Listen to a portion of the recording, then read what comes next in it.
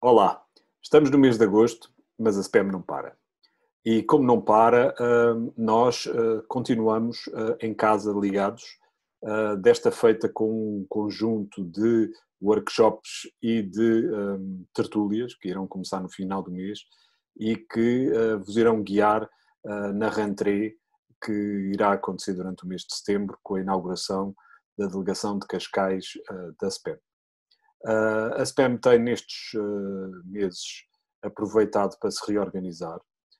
Já temos 18 delegações ao longo do país e isto é, ao fim e ao cabo, um esforço que resulta da vossa vontade de participar e que resulta sobretudo da nossa capacidade de vos formarmos e de vos darmos as ferramentas para que consigam intervir socialmente nas vossas regiões, nas vossas localidades, para que os vossos casos não sejam esquecidos.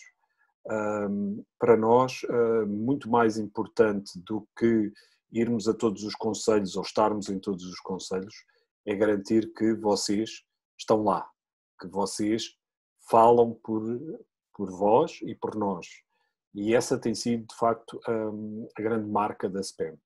É criar e empoderar os nossos sócios, os nossos parceiros, da capacidade de poderem intervir e de poderem localmente resolver os problemas e melhorar a sua qualidade de vida. Estamos a fazê-lo na vertente dos medicamentos, como já vos foi bastante referido nas últimas intervenções. Vamos fazê-lo também na questão das acessibilidades, na questão do espaço público das vossas regiões. Mas isso só se consegue com o esforço de todos e, sobretudo, com a vossa determinação em serem capazes de afirmar localmente as vossas necessidades. Nós temos tido a felicidade de ter cada vez mais pessoas com esclerose múltipla, cada vez mais familiares despertos para a necessidade de intervir. Eu penso que esse é o caminho. Não será a Direção Nacional que vai resolver todos os problemas, de maneira nenhuma.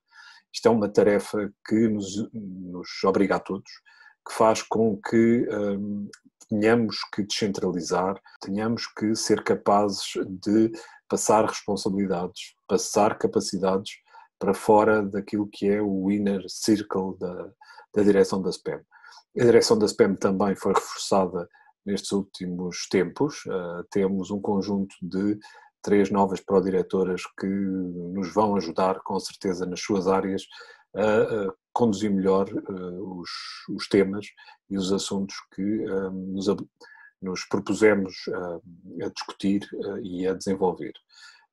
Eu diria que este balanço de 1 ano e meio de mandato é francamente positivo.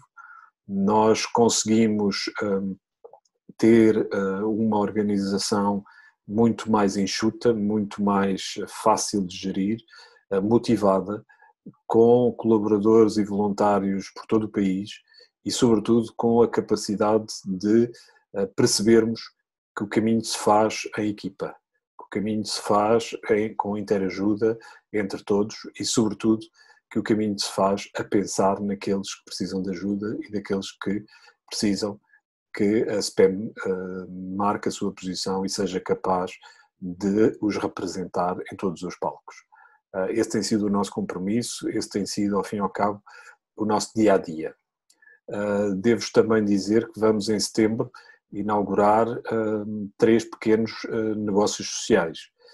Mas não são os negócios sociais quaisquer, são os negócios sociais que pretendem que vocês saiam de casa e participem e que sejam capazes de vir ter connosco e construir um futuro diferente, um futuro com mais gosto pela vida, com maior autoestima e, sobretudo, com uma sensação de que somos úteis à sociedade e podemos dar ainda muito de nós à sociedade.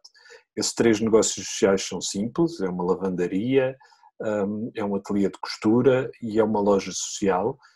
É um projeto que tem uma componente importante na área da terapia ocupacional.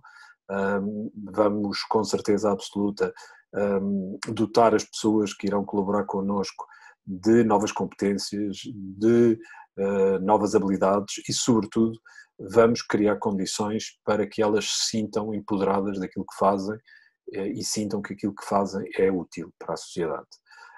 E, portanto, a SPEM não para e os próximos meses vão mostrar isso mesmo, vão mostrar que estamos firmemente ao vosso lado e, sobretudo, que queremos que vocês estejam ao nosso lado.